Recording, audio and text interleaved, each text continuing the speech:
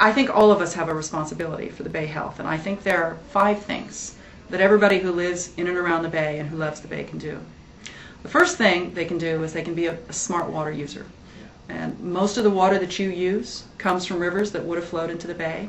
So you should do everything that you can to use that water very, very efficiently.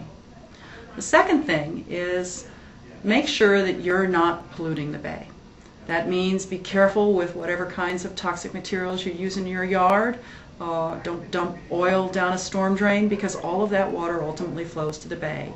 Every reduction that you can make in the amount of junk that you dump on your yard or down a storm drain reduces the amount of pollution that goes into San Francisco Bay.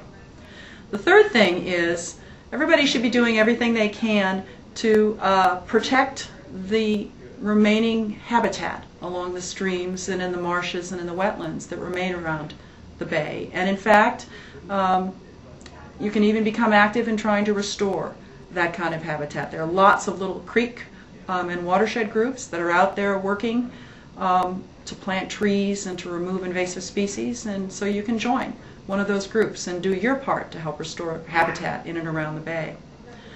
The next thing you can do is, recognizing that the bay actually is the largest estuary on the west coast of the Americas, you have a responsibility to keep rivers flowing into the bay so that it maintains its character as an estuary. That means, first of all, knowing where the water that flows into the bay is coming from and knowing what's happening to it, and doing what you can to help protect the flows in those rivers and streams that flow into San Francisco Bay. One of the ways that you can do that, as well as all of the other things that I've suggested, is to essentially become an active citizen whose role, part of your role as a citizen, is to protect the bay, which is so important to us. That means being aware of what's going on, talking to your local representatives, your legislators, city officials, resource managers, and understanding what they're doing, and when necessary recommending that they take a different approach, which is more protective of the bay. It means writing letters to the editor and getting engaged with your local congressperson and advocating for the things that we all know the bay needs in order to stay healthy